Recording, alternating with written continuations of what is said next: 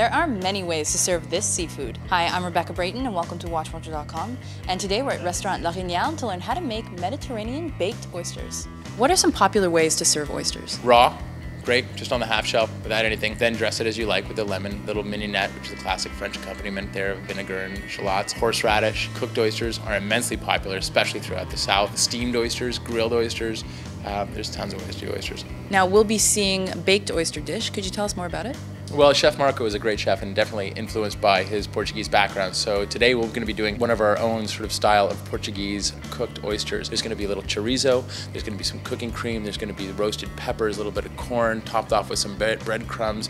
It's going to be a beautiful, rich complement to an oyster that I'm going to choose that has enough flavor to really counteract all those flavors. Thanks very much. Thank you very much. I'm with the head chef, amazing chef, Marco Santos. How are you, Marco? Very good, and you? Great. We're going to do some oysters today? Amazing oysters. We're going to start with shallots and chorizo in a pan with hot olive oil and caramelize them for about a minute. The second step, we're going to add the grilled corn and the roasted peppers. So everything's cooking all together. We're maximizing the flavors of the dish. We're going to put about 250 milliliters of white wine. We're going to have to let it reduce until it's almost dry. All right, so the white wine is completely reduced. So now we're going to add the cooking cream. We're going to add about the same thing, 250 milliliters of cooking cream, 35%. And the same thing, we're going to let it reduce, not completely though, but it has to thicken up a little bit. So we're going to let it cook for about a minute and a half. It smells very good, it looks amazing. So now it's ready. At the end, what we do, we add the fresh herbs, which is fresh thyme and chives. And there you go, we're ready to bake the oysters.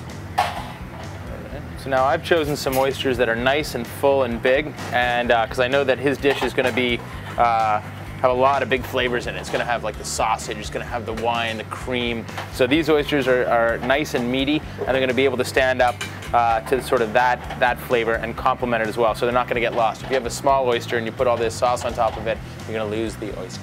Okay. So the other thing you can do is when you're baking your oysters, put a little salt under it. You're just going to sit nicely right on those so that you don't lose any of that amazing, amazing sauce. Now that the mix is on the oysters, we're going to add the blue cheese on top. We're going to finish the recipe with the fresh breadcrumbs, with fresh herbs and fresh garlic that we mix all together. What kind of herbs do you put in your breadcrumbs? It's parsley and chives. Oh, nice. Basically, with a little bit of olive oil. Now we're going to bake the oysters at 450 in the oven for about between 4 and 5 minutes. It depends on your oven, obviously, but it'll take about 4 or 5 minutes and it'll be ready to eat.